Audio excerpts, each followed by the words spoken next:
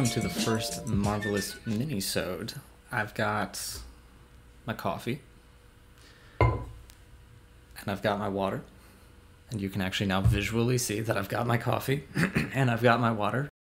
So for today, what I want to talk about is kind of a little opinion or theory that has been coming to mind about the music of the James Bond era.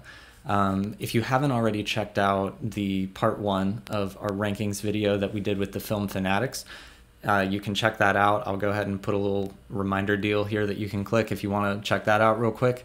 But do look at that because we go a lot more in depth on all of the themes that are in the Bond films. But since we've had some time, since we did all the research and listened to all the music, now that the dust has kind of settled and I've just been kind of thinking over it, you know, in the back of my mind here and there, I've kind of come to a certain opinion. And that opinion is, I think the scores, not just the themes, although the themes too, but the scores of the Daniel Craig era Bond films, so Casino Royale, Quantum of Solace, Skyfall, Spectre, and upcoming No Time to Die, hopefully, are actually the best scores in the entire franchise. So let me dive into why I think that is. But let's dive in a little bit and talk about this. So the first film in the franchise is Casino Royale. It's scored by David Arnold, who did the preceding 3 Pierce Brosnan films. So he's already kind of a veteran of scoring James Bond movies. With Casino Royale, it's sort of a soft reboot of the franchise. It's also sort of an origin story for James Bond.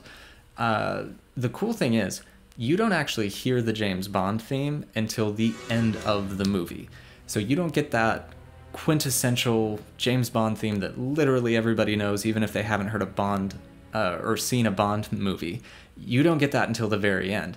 Instead, what Arnold does is he takes the theme song, You Know My Name by the late great Chris Cornell. He takes that theme song and sort of the musical elements that make that theme song up, and he crafts a unique theme for Casino Royale for Bond himself. Not only that, he has some new musical material for Eva Green's character Vesper, the relationship between the two of them. He creates a lot of new music for Casino Royale, and it's in a similar orchestral palette to the rest of the Bond franchise, but it's not exactly the same. And so it's really unique that he uses that theme that's original to Casino Royale and uses it as Bond's theme until the very end when he really becomes Bond and, you know, he says the iconic, the name's Bond, James Bond line, and then you get the full blast Bond theme to end the film. So that's how he kicks off the era, and it's one of the best scores in existence, but definitely one of the best in the franchise. So Arnold returns for the direct sequel, Quantum of Solace. And even though a lot of people don't love Quantum of Solace, I haven't heard a single person yet that doesn't absolutely sing the praises of that score.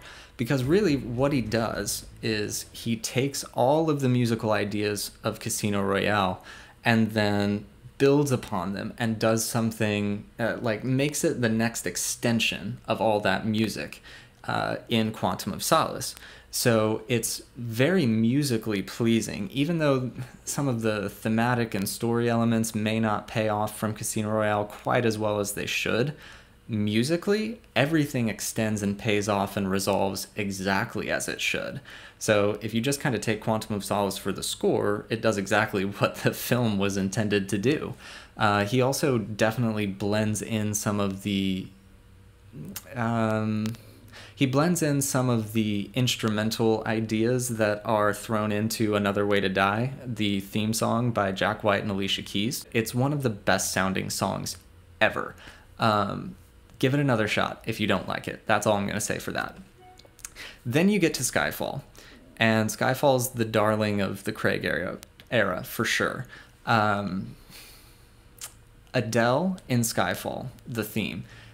She's the perfect vocalist for a Bond theme. Like, bar none, no one has a more like classy, classic, but powerful, smoldery voice than Adele. She's perfect for that.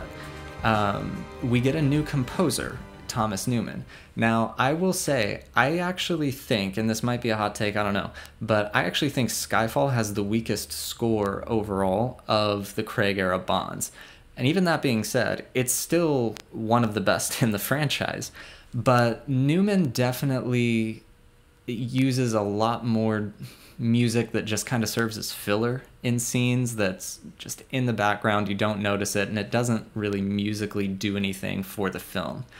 That being said, he does incorporate thematic elements from Casino Royale, and he also includes Skyfall as a theme, and he begins to play with the classic Bond theme and Bond musical structures in the score itself more than the two films that came before it. So he's starting to graft the Bond music of the Craig era back into the franchise at large. So it serves as this connective tissue to the rest of the franchise in a way that the two before it did not. Then you get to, up till now, the most recent film, Spectre, also scored by Newman, and it definitely has the most allusions to the classic Bond franchise themes and orchestral palette and all of that. The theme song, Writings on the Wall by Sam Smith, you can go check out the podcast for my more full breakdown of that, but suffice to say, the best part of it is Newman's underscoring of it.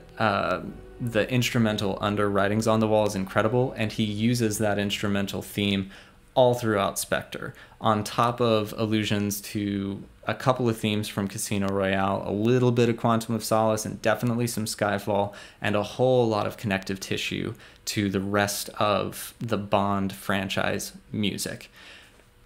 And we can't really say anything about the newest one, No Time to Die, because it's not out yet. It's coming out very soon.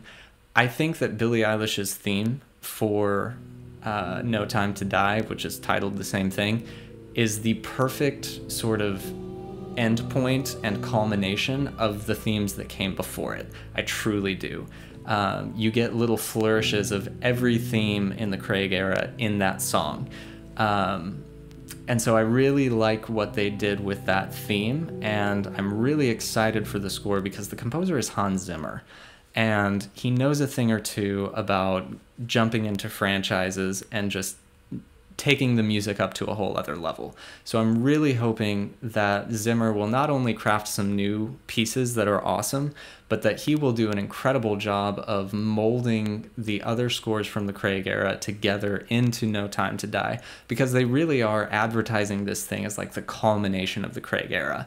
Everything has led up to this, all that, and I hope that that pays off musically, because so far, the Craig era is the first in the Bond franchise to all connect to each other.